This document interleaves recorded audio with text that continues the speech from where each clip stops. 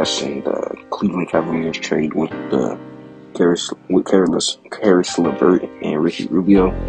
In my honest opinion, I feel like the Indiana Pacers was trying to give Chris Duarte a veteran point guard in Ricky Rubio to develop him, but in the same way, like, the Cavs obviously won this. Like, this is by not even by a mile. Like, it's so far. The Cleveland Cavaliers won so far ahead that, like, I can't even get my words out, because, like, they added another scorer by Darius Garland when Colin Sexton's out. Now that's already like another 15 to 20 points per game right there for the Cavaliers.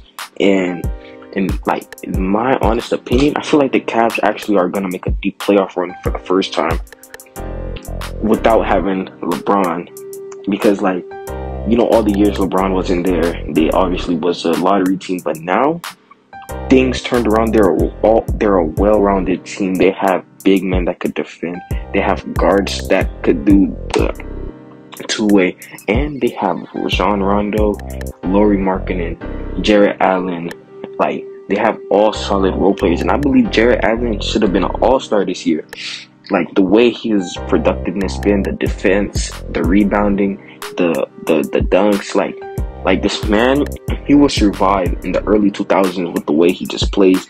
And I believe that this trade will actually put the Cleveland Cavaliers in the next level with having an elite scorer right by Darius Garland and Colin Sexton when he comes back, which is not going to be for next year. But the Cavs are in a comfortable spot for the future, and I just can't wait to see my boy Caris Levert in the Cavs jersey, because I'm actually a fan of him and I want to see him succeed. And this is really going to be his first playoff run. And I just want to know what you guys think in the comments about this trade. Let me know down below. You know, the comments are always open. I'll get to as many as I can. And thank you guys for watching. Hope you guys liked the video. Subscribe, and I'm out.